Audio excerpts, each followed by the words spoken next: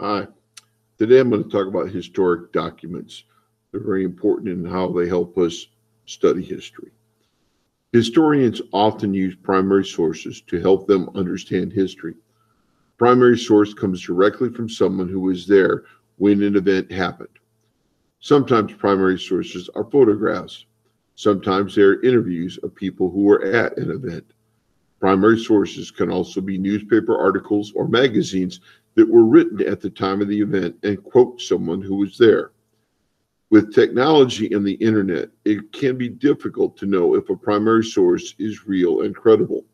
When doing an internet search, it is best to use websites that can be trusted. Websites with .edu and .gov endings usually can be trusted because they come from schools and the government. Better yet, people can go to libraries and government buildings and see primary sources for themselves. The Federalist Papers are an example of a primary source. There were 85 Federalist Papers written to support the Constitution.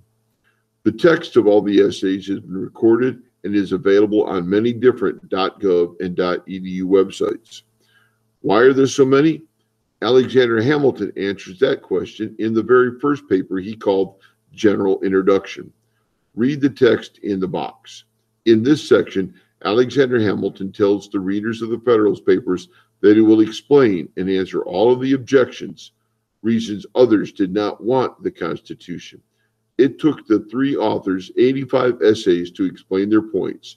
It worked, and the Constitution was ratified. General Introduction. In the progress of this discussion, I shall endeavor to give a satisfactory answer to all the objections which shall have made their appearance that may seem to have any claim to your attention. Thank you very much.